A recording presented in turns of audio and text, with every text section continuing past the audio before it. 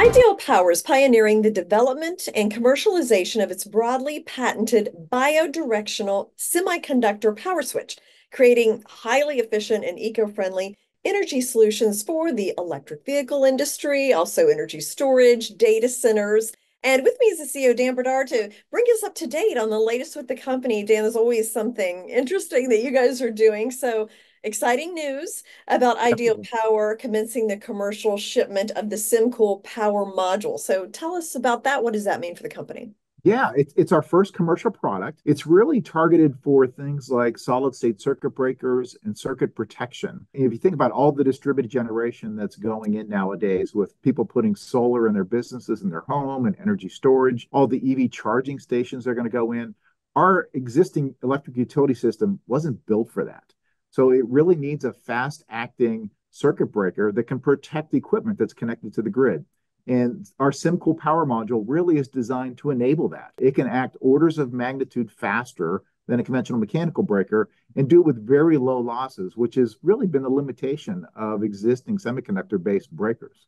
Can you elaborate on that a little bit more? How does the SymCool module address the speed you mentioned, the low conduction losses, and how is that significant to the renewable energy and other industries?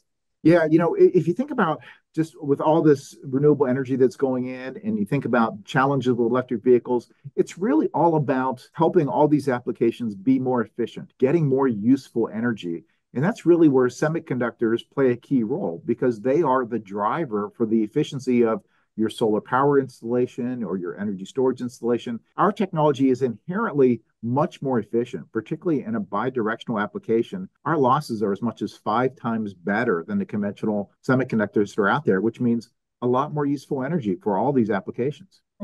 How does the projected growth in the solid state switchgear market, particularly with the forecasted increase in the SAM, the B-TRAN technology, how does that align with what you're doing at Ideal Power? But the alignment is really great. That's part of what we're excited about. It's about $1 billion opportunity just for that circuit protection and solid state circuit breaker. Our total addressable market, our sales addressable market, is about $8 billion.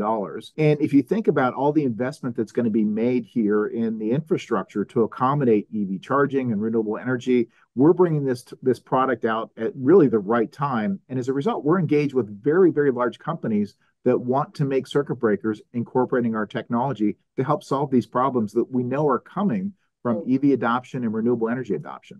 Interesting. Now, last time we talked about the deal with Stellantis. So, talk about the key milestones with that. Where does that stand? How does that contribute to the advancement of your technology?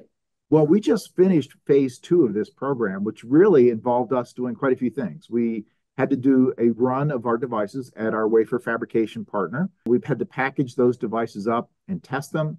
We sent them out to other companies that are in the program with Stellantis, where they are looking to make a B-TRAN module for the drivetrain. It was tested by the company that's going to make that module and also the organization that's going to build the inverter for the drivetrain. It was basically declared ready for EV application.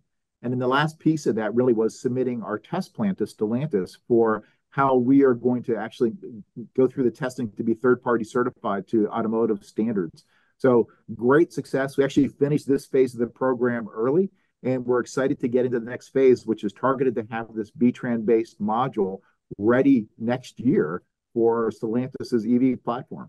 So, and this phase 1 and phase 2 actually outperformed expectations, They correct? did. I think, they were really pleasantly surprised that for a new technology, we were providing something that was even better than what we had put in the data sheets that we sent them. So it really confirmed the efficiency improvement they were expecting.